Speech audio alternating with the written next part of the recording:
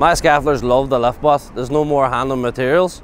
Everything's just put on the LIFTBOT at the bottom and shot up to the top. They love it.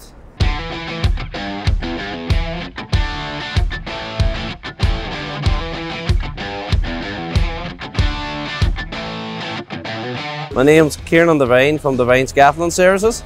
I am the managing director and the owner of the company, and we are now using a ring lock type system after coming from Quick Stage, and we are providing the best system in Ireland at the moment, which is scaffold rooks.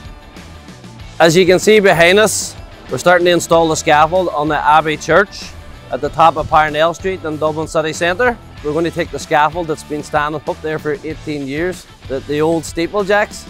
We're actually providing the scaffold for Rockcastle, who is supplying the scaffold to do restorations for classic conservations and restorations from Dublin City.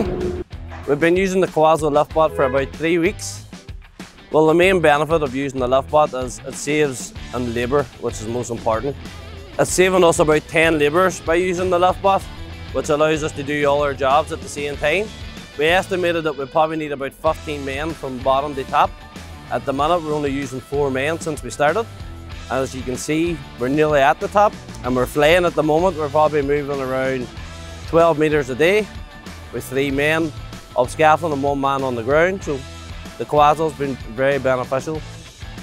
Another benefit of the KEWAZO was handling materials. So the handle materials the whole way up the outside or up the inside, it was a lot of manual handling. By using the KEWAZO, it reduced any risks of accidents or any materials falling, or you just don't know what can happen when you're handling materials. So the KEWAZO has a lift guard front, back and side, which protects all the materials in the LIFTBOT, and you just swing it into the bay, open it up, and it's great. It's fantastic. KEWAZO is the best thing on the market. It's the fastest, it's the safest, and the most important is the labour.